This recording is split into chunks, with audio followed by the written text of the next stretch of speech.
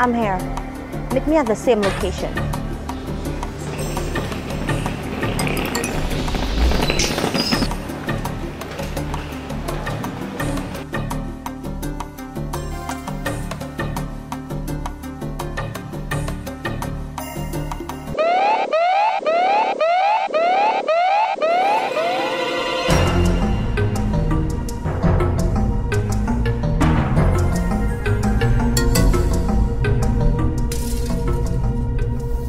While this may seem like the plot from a science fiction film, it's actually what occurs at our ports of entry every day. Every day our local animal and plant life is being threatened by what both returning traveling natives and tourists bring into our ports, whether intentionally or accidentally. Invasive alien species are any kind of organism, animal, plants, parasites, even microorganisms that come from the outside. That's the alien in the term, and that cause damage. That's the invasive in the term.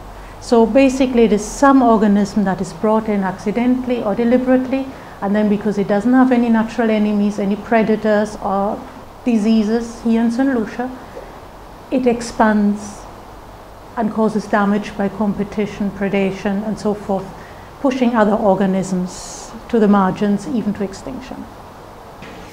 St. Lucia has some beautiful and unique flora and fauna. But this rich biodiversity can easily disappear if the threat of invasive alien species is not managed carefully. Some invasive alien species may appear quite innocent and even beautiful.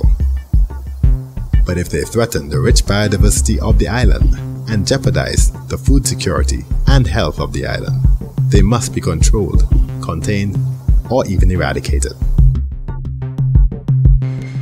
In the 1980s, the Forestry Department launched a vigorous campaign to save the St. Lucian parrot, the Amazona versicolor, from extinction, especially due to illegal hunting and reduction of their natural habitat due to farming. However, these gains can be quickly undone by its simple little relative, the orange-winged parrot. The orange-winged parrot is one of our more recent exotic introductions. A few years ago, some persons who wanted such a parrot as a pet brought a few of them in, and a few of them have escaped into our natural habitat. If the numbers of these orange-winged parrots in the wild become sufficiently high, they could adversely affect our St. Lucia parrot by competing with them for nesting sites and for food. Also, because the diet of these birds, these orange-winged parrots, is more diverse than our local parrot, they could also affect our agricultural industry. Now, as recently as the 1970s, there were only 100 to about 150 of our local parrots in the wild. Through an intense conservation effort, our numbers are now over 1,500.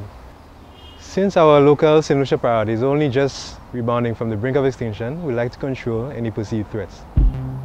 A somewhat similar case to the St. Lucian parrot's precarious situation is that of the very unique and endangered St. Lucian iguana population. This large lizard is believed to have been at one time so plentiful it prompted the Arawak name for the island, Ayanola, the land where iguanas are found.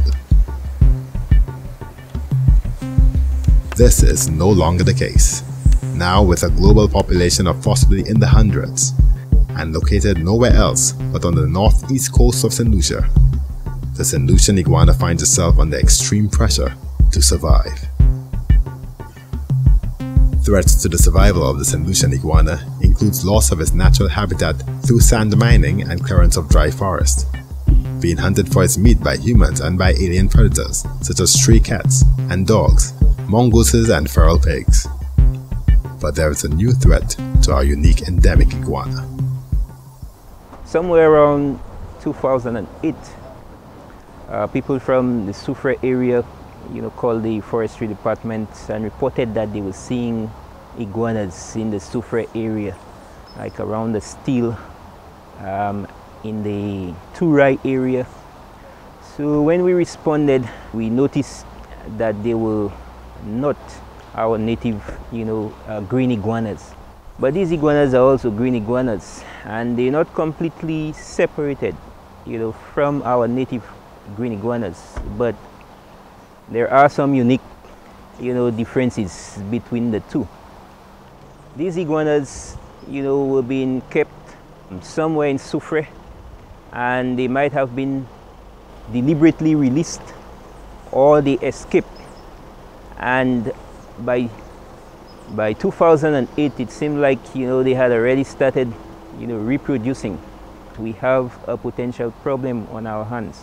The department's response was to put a team of persons on the field to search for those iguanas and to see if we could capture and eradicate them. Well, today we're doing some radio tracking. There's an iguana somewhere in this area. It's about 4 or 5 weeks ago. We placed a radio collar, a transmitter, around its waist area.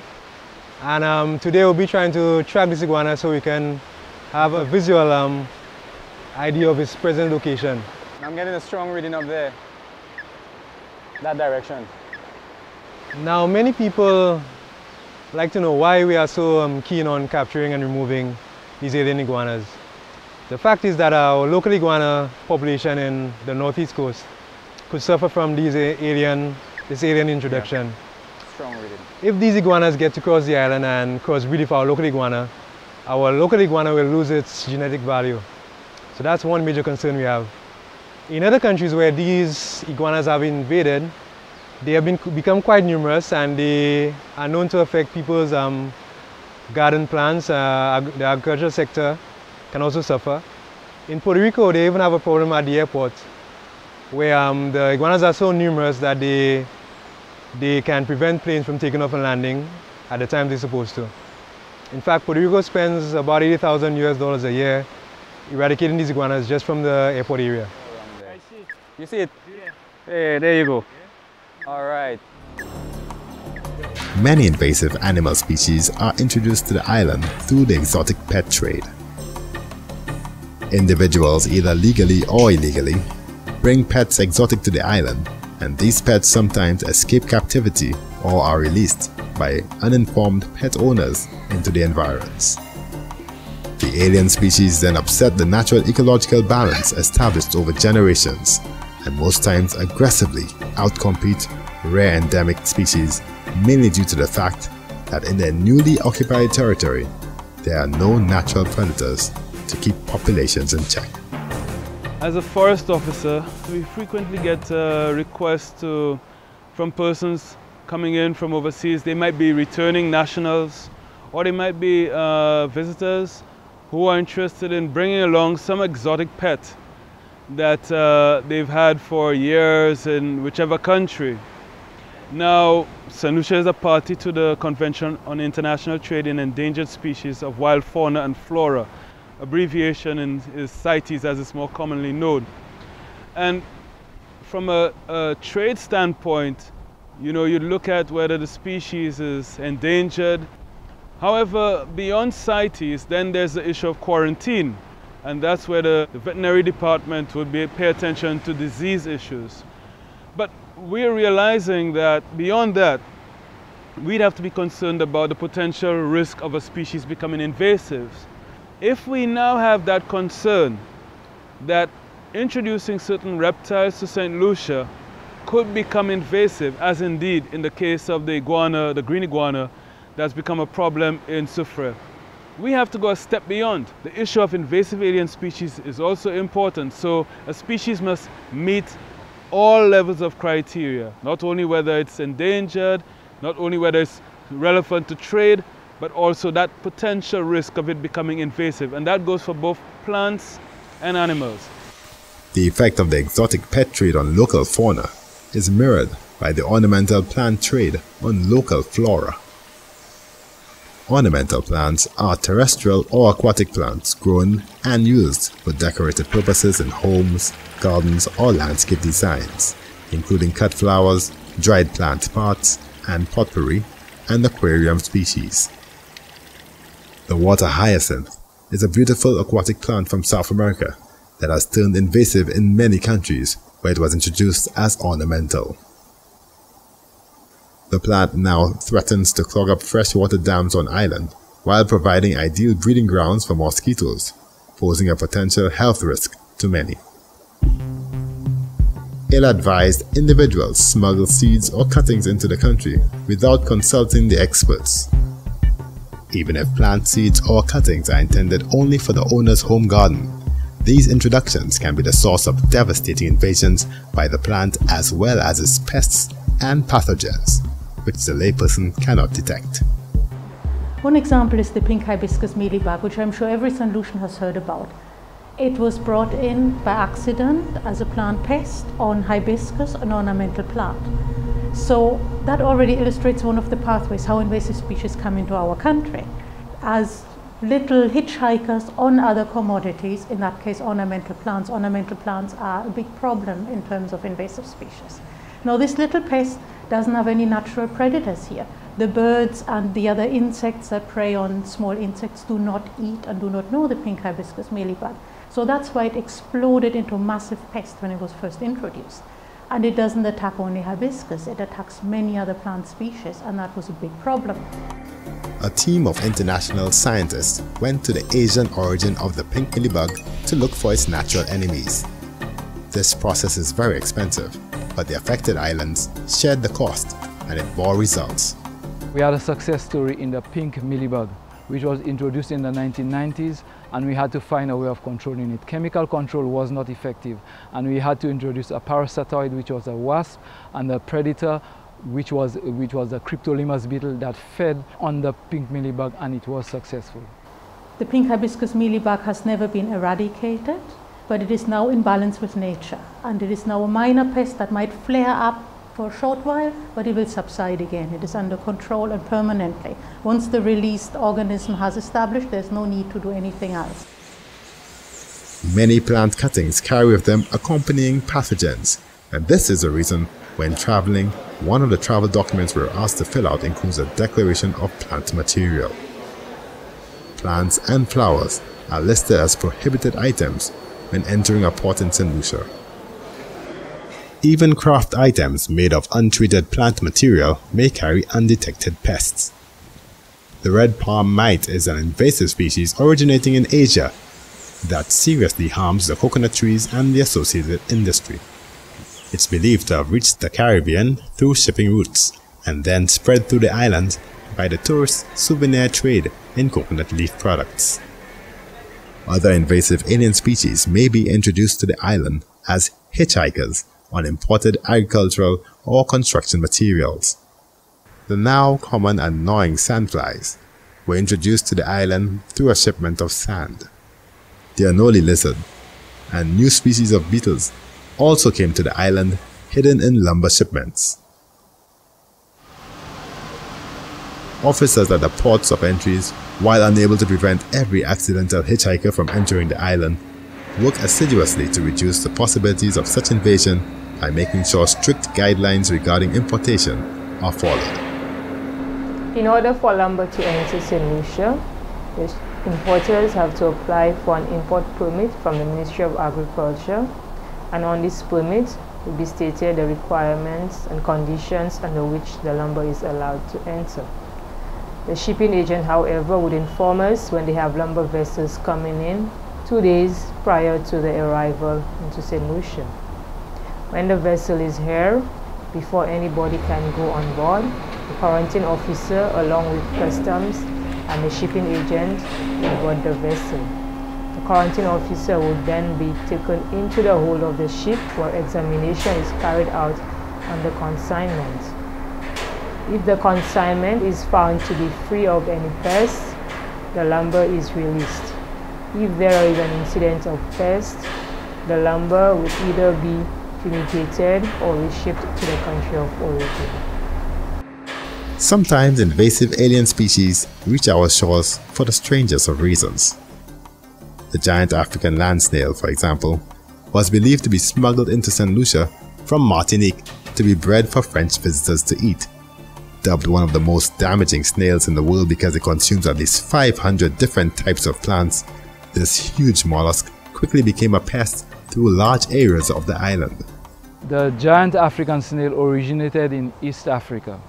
It spread into the Pacific in around 1946, and it has arrived in our region. Years ago it used to be in Martinique, and finally it reached our shores around June 2000. When it first came in, we saw it in a location of Moshi, and it has spread from that area in many different areas of this country. This snail is especially destructive and difficult to control because it can cause structural damage to plaster and stucco and can live as long as 9 years, with adults laying about 1,200 eggs in a typical year.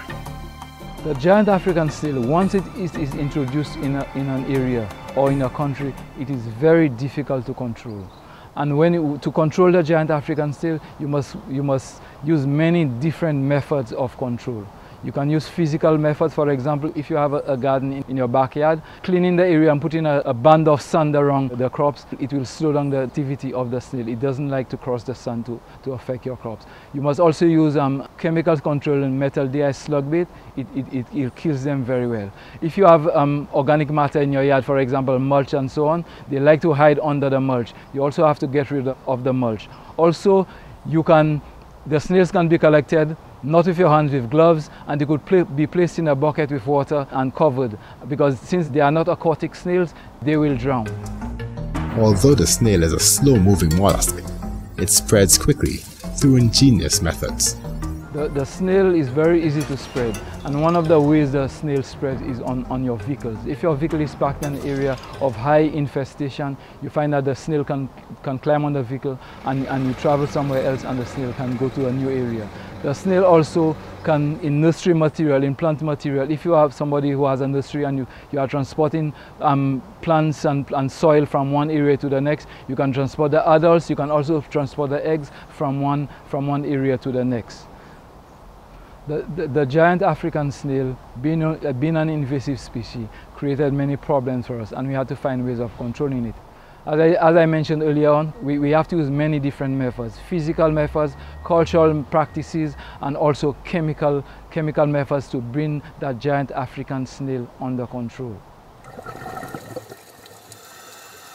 Another invasive species gaining much notoriety in recent times is the Indo-Pacific lionfish.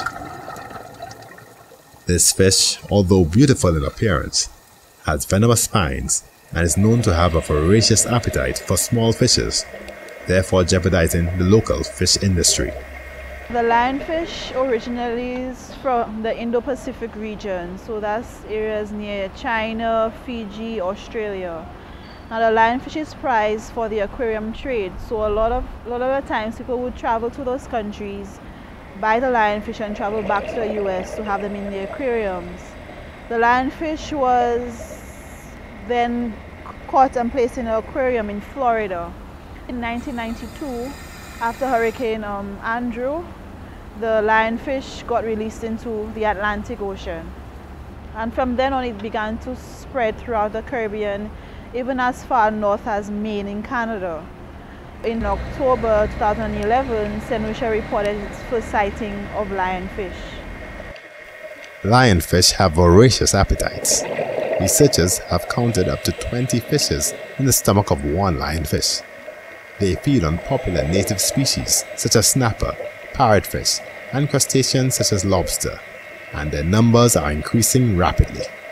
The lionfish also has no natural predators in the waters, which means that the lionfish could feed on our native species and there's no other fish that can eat the lionfish.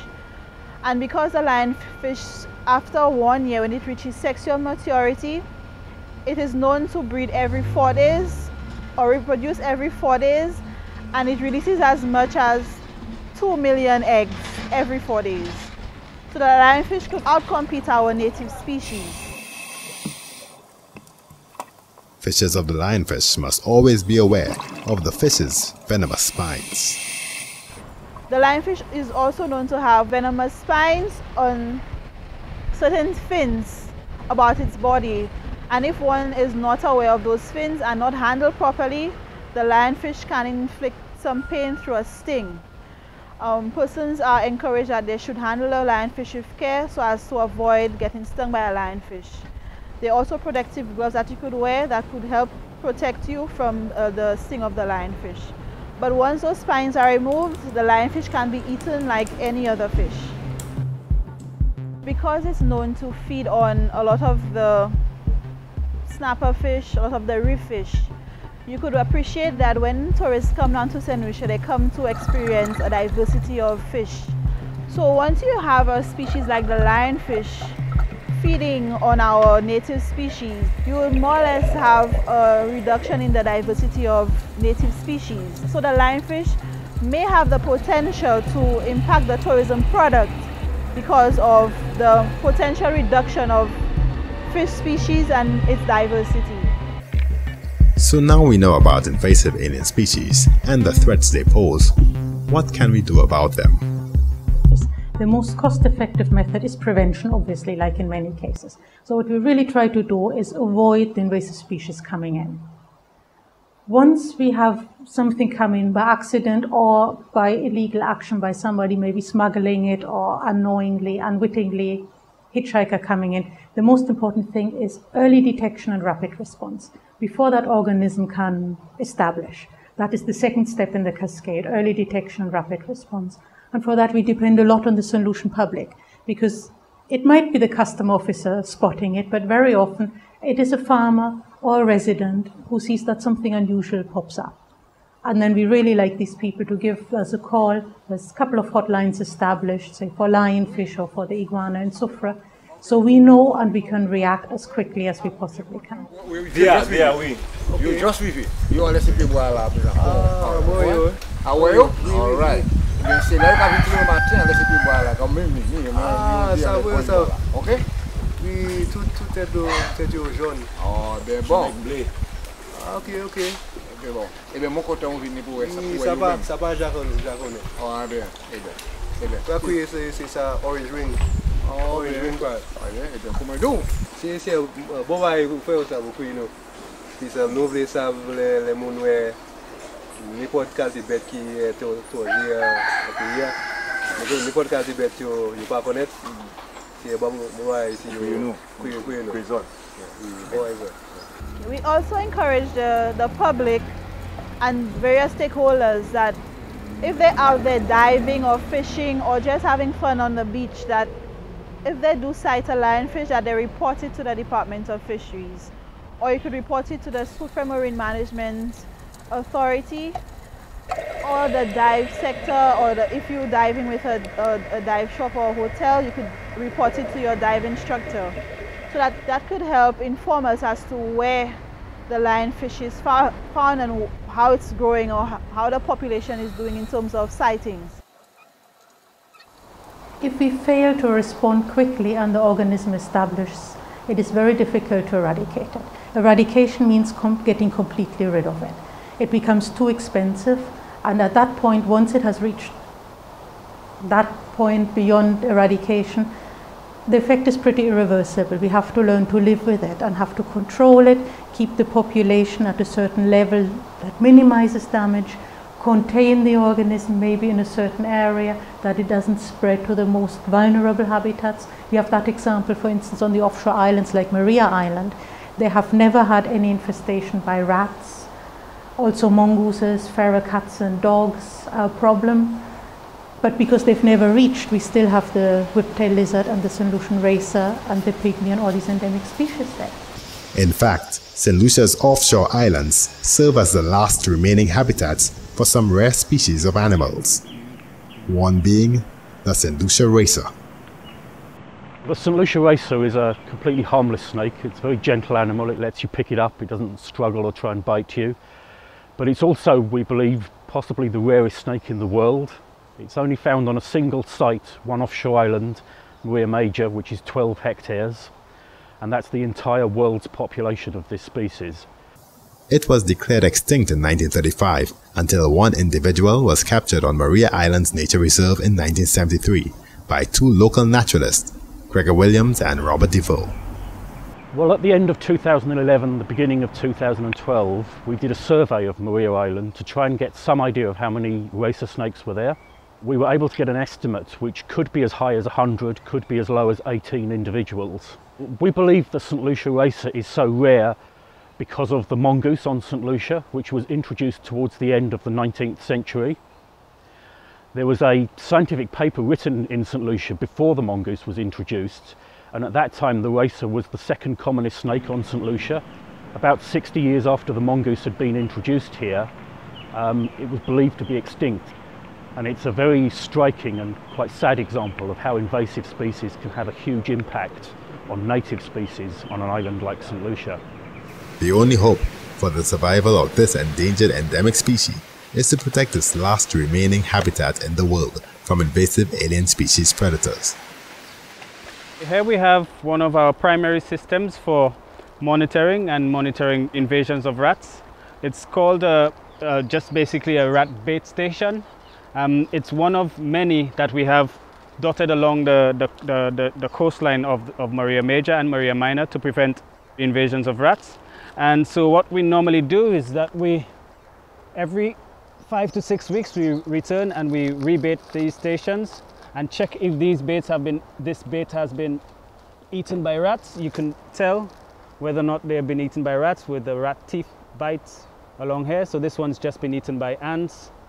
Although these baiting systems are only used for rats, our monitoring system for mongoose is in place, where we determine whether or not a mongoose has invaded an island by checking for any dead birds or any dead reptiles on the island.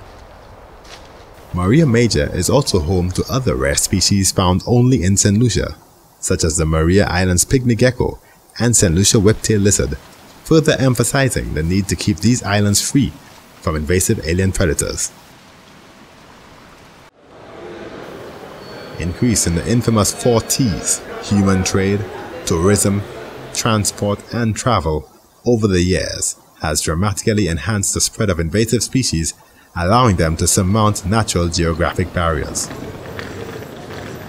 So we look at the significant areas for introduction of species, trade, transport and the tourism sector. And we've tried to address each of these sectors and the needs through a consultative process with partners and stakeholders. We know we have partners in the private sector who would be importers. Individuals involved in the ornamental plant and horticultural trade must go through the official channels where a risk assessment will be carried out and obtain import permits before introducing any new species or cultivar to St. Lucia. Where pet owners are concerned, 4 points must be strictly adhered to. 1. Never release pets. 2. Prevent accidental escape of pets. 3. Hand unwanted pets to authorities, that is, the Wildlife Unit of the Forestry Department for land species and the Fisheries Department for aquarium species. And 4. Control your pets, especially predatory pets like cats and dogs, and especially in areas of high native wildlife concern. Everything we depend upon, all life on this planet and indeed St. Lucia, ultimately relies on sound and healthy ecosystems and the goods and services they provide. Therefore, we should be reducing the risks when it comes to securing our ecosystems. And that means also reducing the risk of introducing exotic species that can become invasive. You may like a certain animal or plant that you've seen or come into contact with in a foreign environment where it's controlled. It has natural predators, it has other animals, other insects that feed on it, they compete, and therefore there's a balance in their ecosystem. But if you brought it in here, where you don't have the natural controlling elements, natural factors that balance out the species' existence in the local context, then you run into problems. And therefore, African giant snails, parrots, exotic parrots, exotic pet fish, you need to realize the potential harm it may do in our environment, and therefore think twice before bringing in these things. Whether you bring them in a yacht or you fly them in your suitcase or anything like that, think twice about it. You want a healthy and productive biodiversity in St. Lucia. Invasive alien species affect all of us, whether it's by depleting our rich biodiversity by competing with our rare endemic species for limited resources, or by costing our government huge sums to prevent devastation to crops and the fishing industry. Invasive alien species prevention and mitigation is everyone's business. Let's all play our part to ensure that St. Lucia's unique natural heritage is preserved for generations to come.